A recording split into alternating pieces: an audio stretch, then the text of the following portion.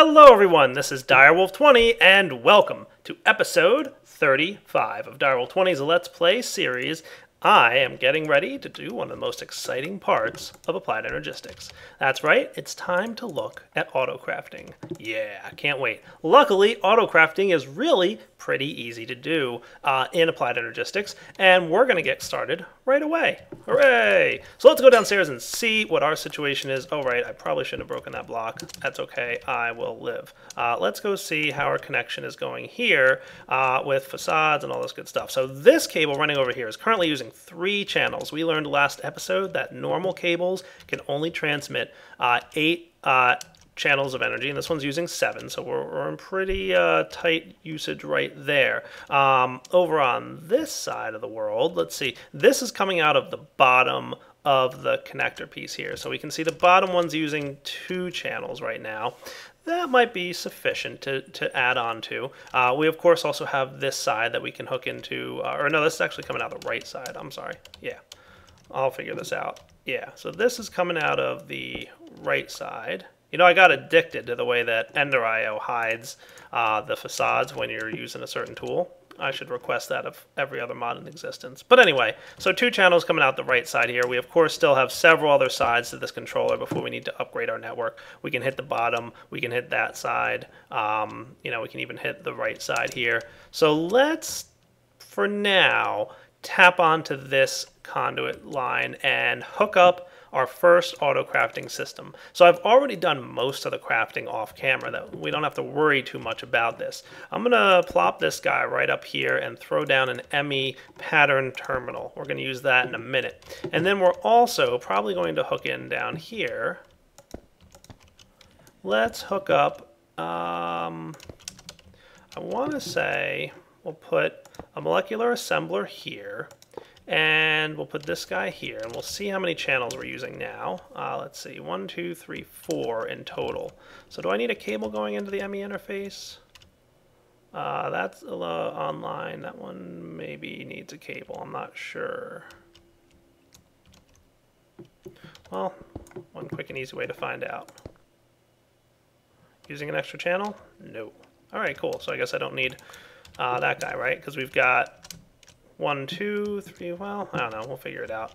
Can I put stuff in here and will it head back to the main system? So ME interfaces are cool, yes. So that means it's working because anything you insert into an ME interface will automatically go into the A8 system, cool.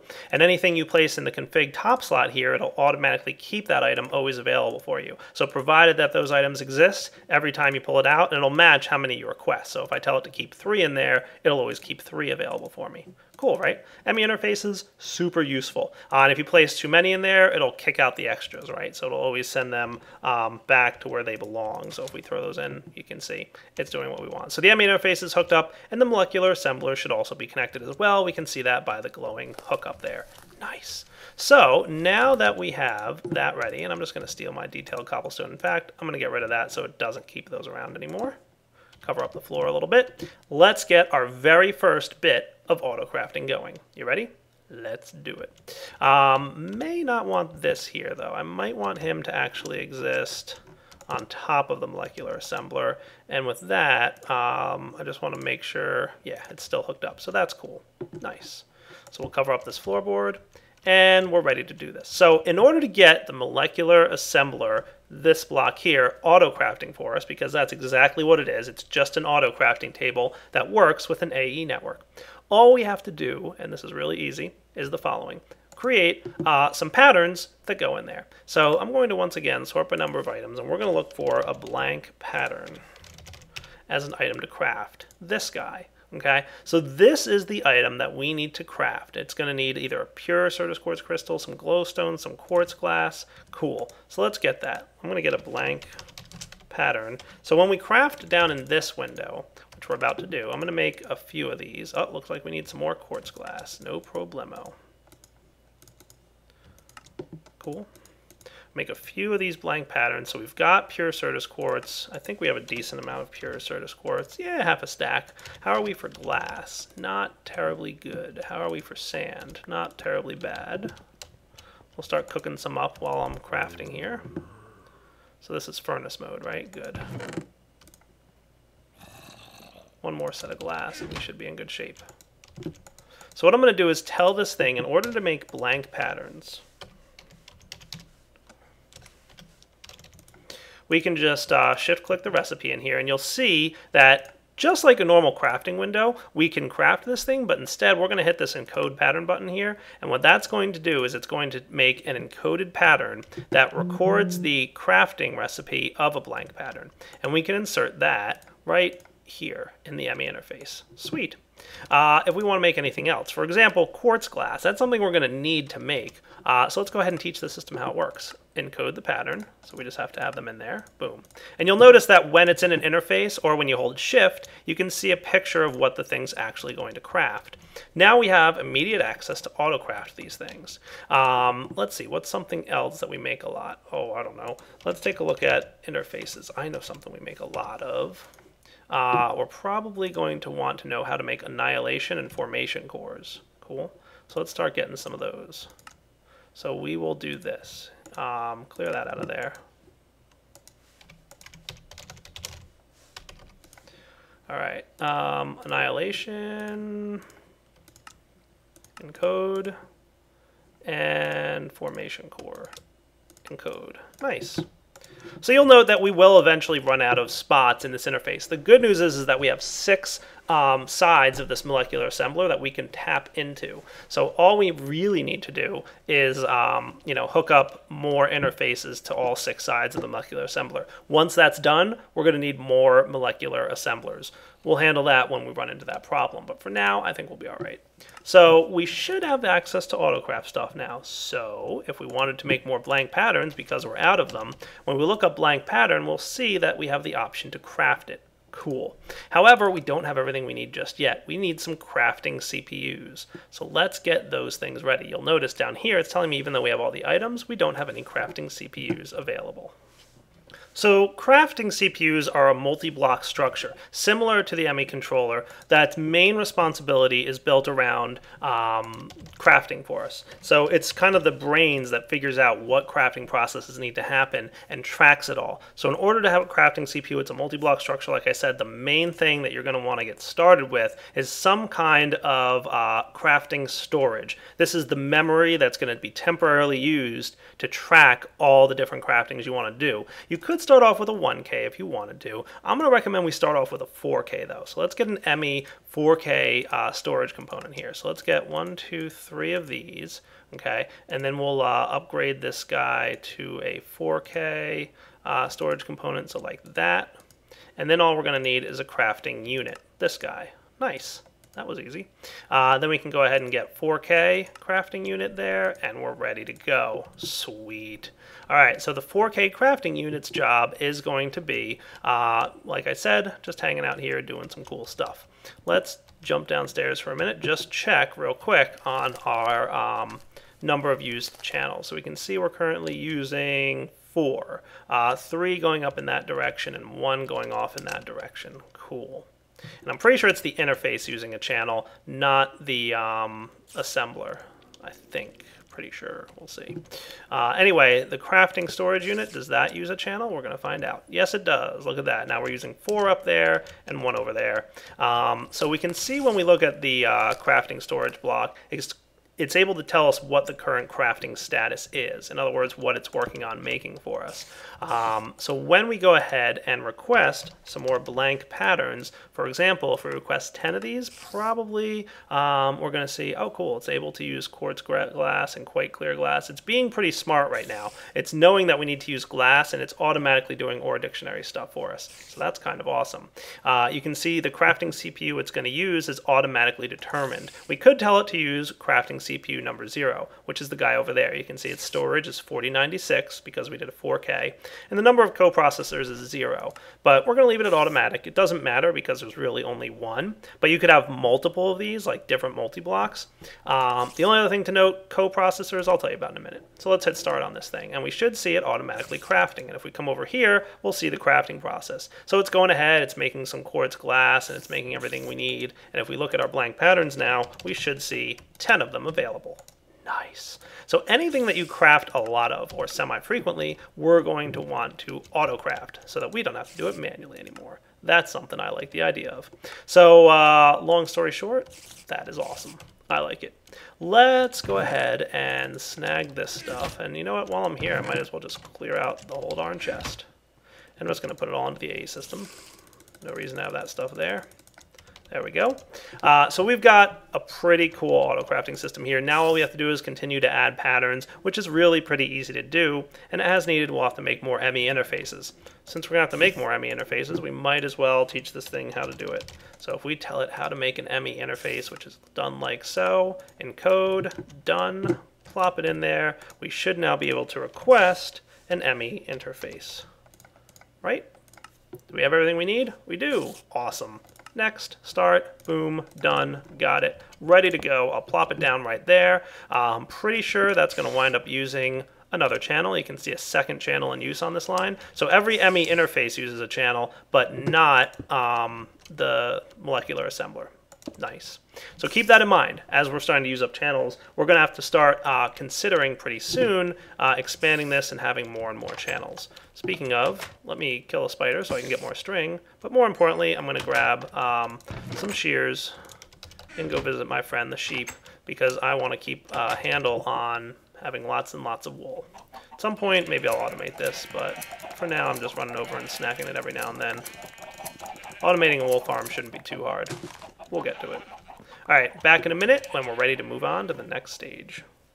So as we're adding all kinds of new stuff to this system, I'm thinking it might be a good idea to start monitoring the transfer and output of power that we've got going on here. So let's take a look at making something that can do that for us.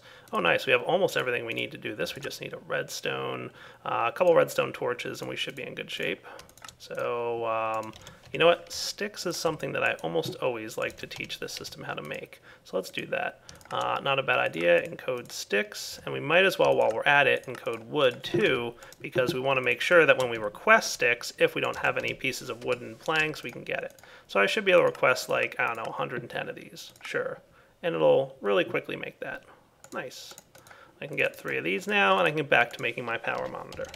You'll find that once you get used to auto-crafting with AE2, it becomes a little bit addicting, and you really don't want to ever stop.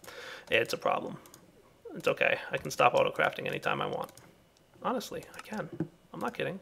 So we're going to need some machine capacitors. So let's get this guy, and we might as well get a capacitor going while we can. Oh, that is cool.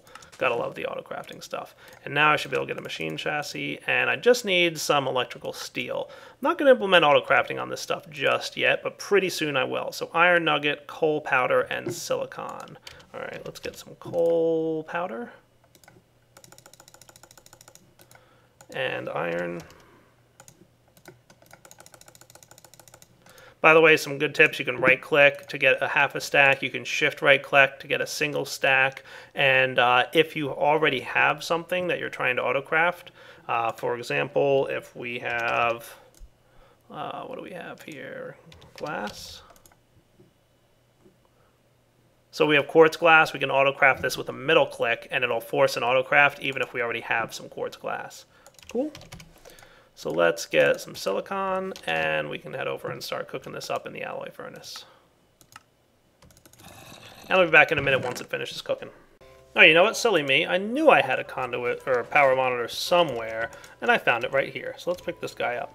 And what I'm going to do is go ahead and bring it downstairs and make sure we're on our main power line so we can see how much energy we're using across the base.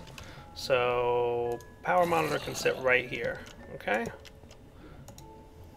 So we're right around 74 RF per tick. So we're using half of a magmatic dynamo. So these guys are probably each producing around, yeah. All right, cool. I'll be back in a minute.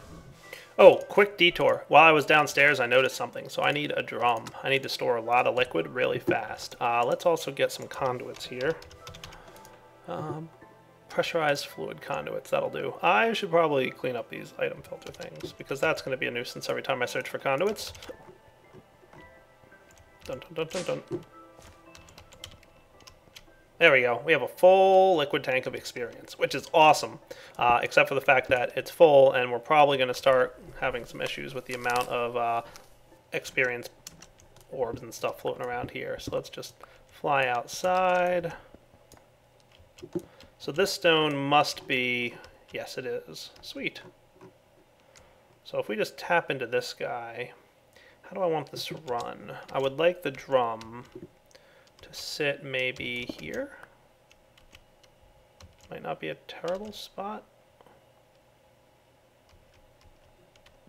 That's funny. That thing turned. It's probably just a visual bug. So what I'll do then is just run this around the outside here. And we can configure this guy to disabled. Disabled. And straight over to here. There we go. Cool. Now, just a simple matter of, maybe I can sneak by as an ender mini. Notice the ender minis are a little bit smaller and they can sneak by things that bats can't. Only downside, of course, is that they can't fly, but that's okay. There we go. Connected. Cool. So any excess liquids will make its way into the drum. So we had about 5 buckets worth in there, almost 6, that we're starting to backlog. So this will be like a secondary storage unit for the drum. Cool. Alright guys, I'm doing a little bit of rewiring down in my basement because I would love to have just some better wiring all around. I've been kind of sloppy with my wiring, which is never a good thing, and as a result, it's making it a little bit harder for me to expand right now. So, there we go. As you can see, I'm trying to get more wiring underground than not. This wire here, not an ideal situation. I guess for now I'll keep it up here, but I'm gonna at least do it like this maybe, and I'll clean this up a little bit better later, but at least for now. Of course there would be gravel here in my way. Let me get my excavator. That'll make things easier. Excavator, where are you? There you are.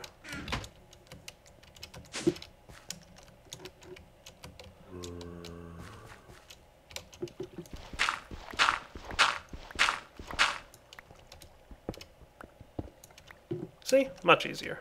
So I can get rid of all this stuff up here, and this will keep all my farms and everything running without intruding mostly on where I want my stuff to be. Oh, get that back into power mode. There we go.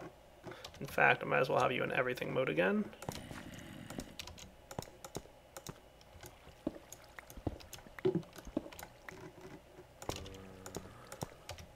There we go. Slightly more clean and tidy.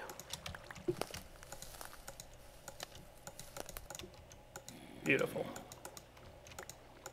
So what this means is now I can have a little bit of a workspace down here with which to do things. So let's first clean up the flooring. And of course I'll probably fix that wiring and such later, but for now it'll suffice, like I said. There we go. Temporarily throw some torches on the ground, even though I said I hate that. I do, but gotta do what you gotta do. Alright, so I should have access to that area up here now. Cool. So right here, I want to throw an elevator that I prepared. And down here is going to be an extension of my auto crafting system. Getting to be nighttime. Let's sleep through the night real quick.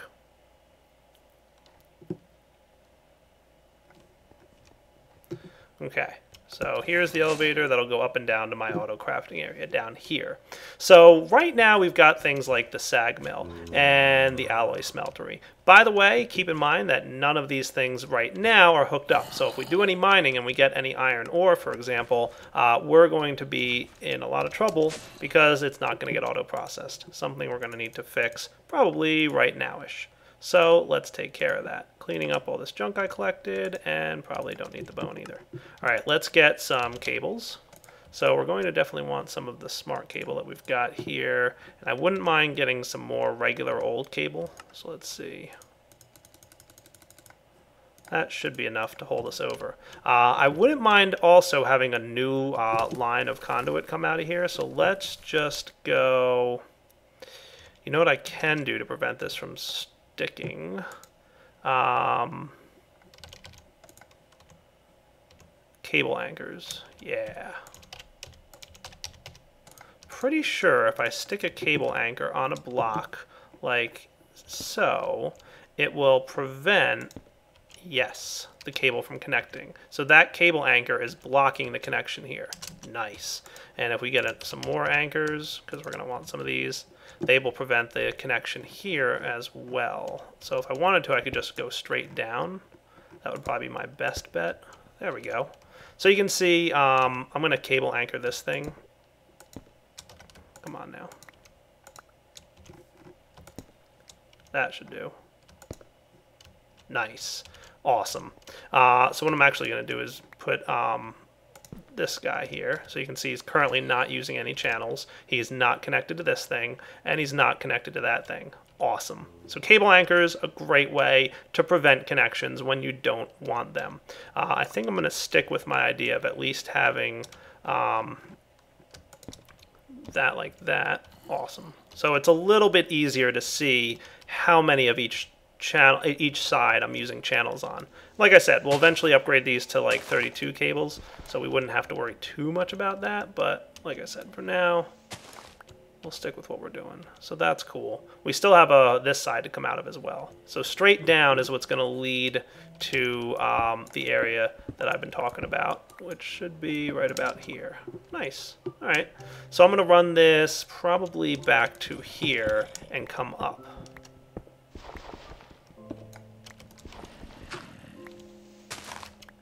There we go. Cool.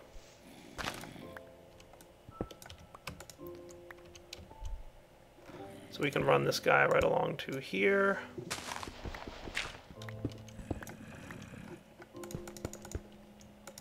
Okay. We don't want this connection here, so can we cable anchor this guy, please? No. This side. I'm cable anchoring every side except the one that I want to.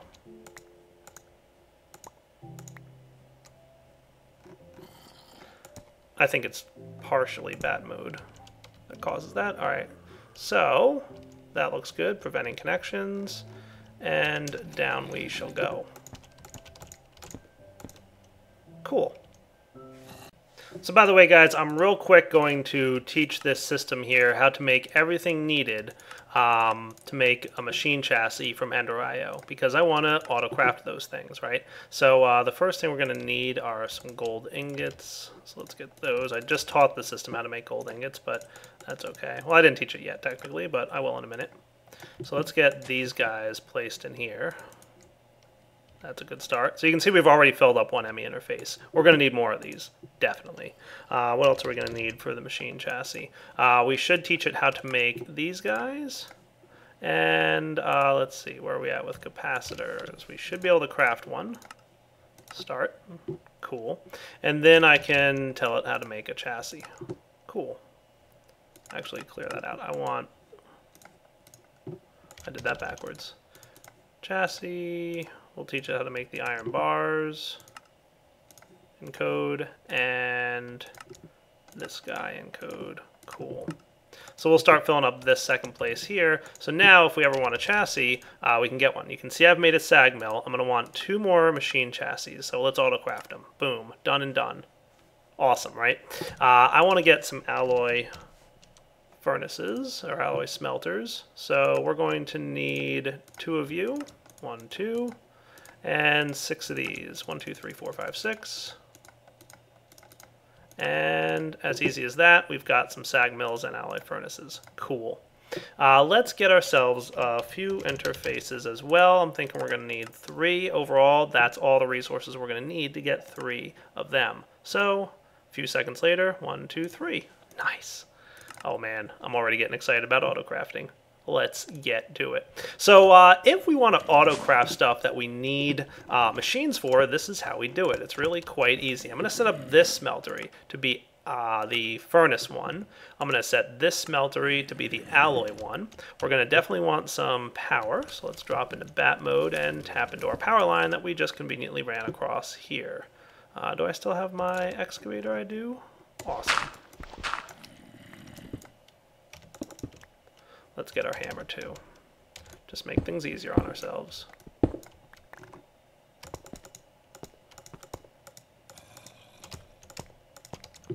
And there you go.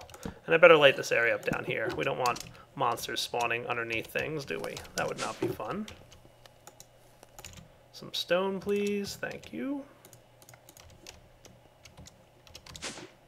So these guys should all have the power they need to get up and running. Cool.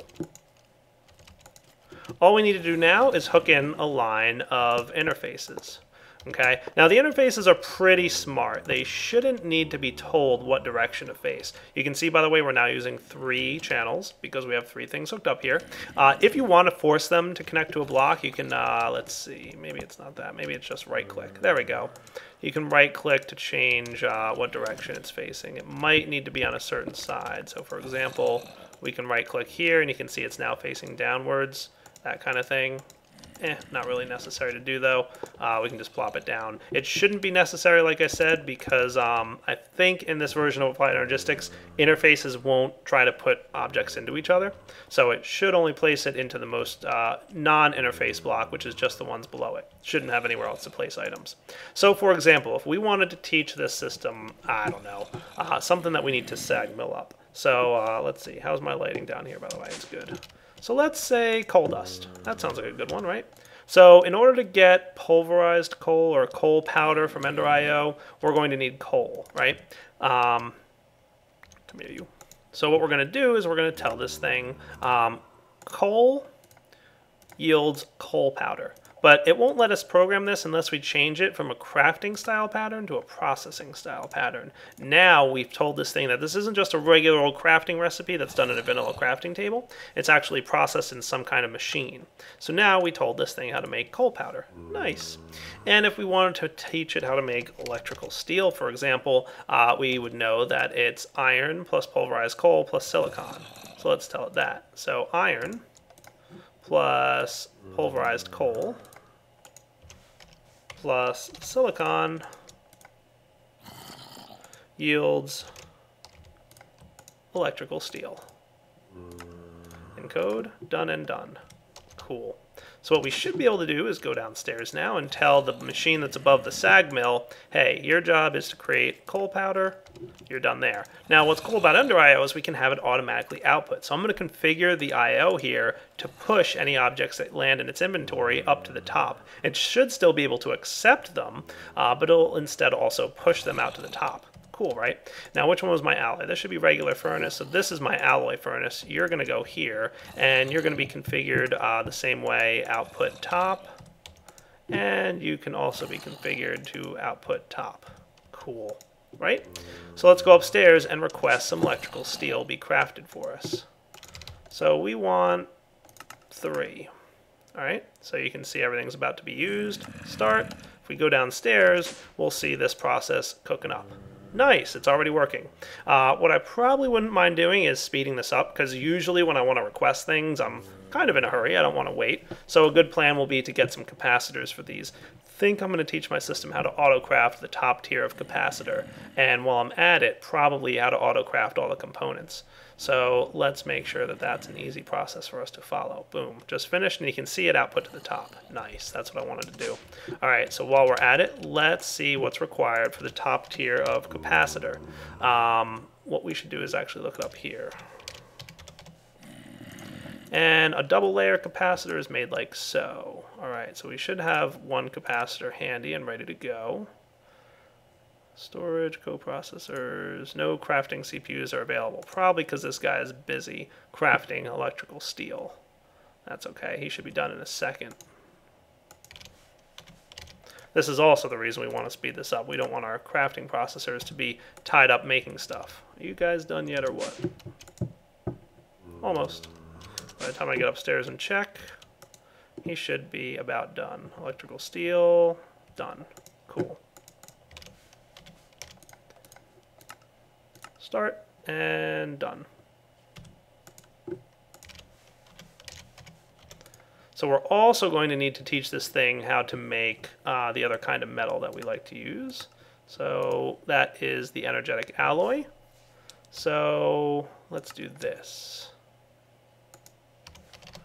Energetic alloys are gold, redstone, and glowstone, right? So what I'm going to need is 2 of these, gold, redstone, and glowstone. I'm going to go craft one right now manually. Alloys mode. And I'm doing it up here because we already have the top tier capacitor, so it's a pretty quick process. Because remember, if you want to teach it, you need one to say, you know, what the output is. So we're going to do this, gold, redstone, ta-da, encode. We'll put that in the alloys one. And then we can come up here and tell it how a capacitor is made.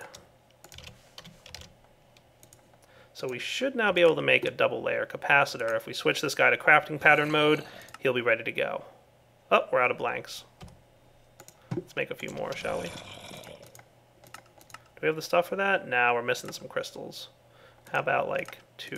Can we make 2? We can make 2. I'm gonna have to get around to auto-crafting those crystals too. So that's going to be a crafting process, so that goes in here. So now I should ask for a double layer capacitor, and it should have no problem making 2 of these guys. Next, you can see all the components needed. It's going to auto-craft anything it needs to auto-craft, and it'll smelt up anything it needs to smelt. Right now, it's probably smelting up and waiting for these energetic alloys to finish. No problemo.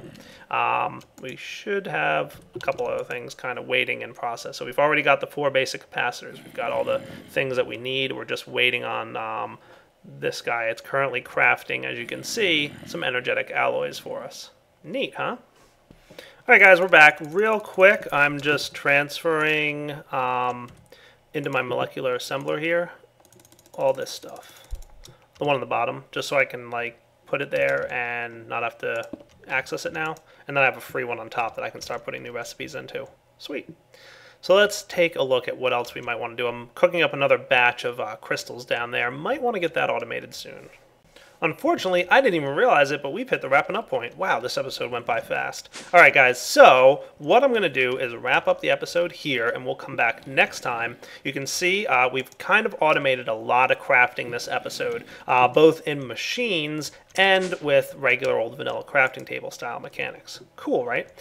So what we're going to work on next episode, well, there's a few more applied energistic style stuff I'd like to get automated, but we are probably really starting to suffer on power. With my stuff over there, we probably are cooking up 150 RF per tick in use. That is really right around the absolute maximum that our 2 magmatic dynamos can produce here. You can see that we're actually probably having just barely a net gain of power, just barely. So we're literally tapped out on power production, so we should really get started looking at more options for power. Those guys don't look totally done yet. I don't think so. So we'll let them finish. For now, Direwolf20 signing off. We'll be back next time. I'm going to invest in a power idea. Let's see what we can come up with. There's a couple options, obviously, that we could figure out. And then there's a lot more stuff to do with applied energistics. I'd like to really automate as much as possible around the whole AE system type stuff. So things like the pure Certus quartz, which just finished, it looks like. Nice. And turning this on and off whenever there's an item detected there, that kind of thing. You know. Good stuff, right? So, like I said, back next episode. For now, Direwolf20 signing off. Hope you guys enjoyed this episode. As always, take it easy.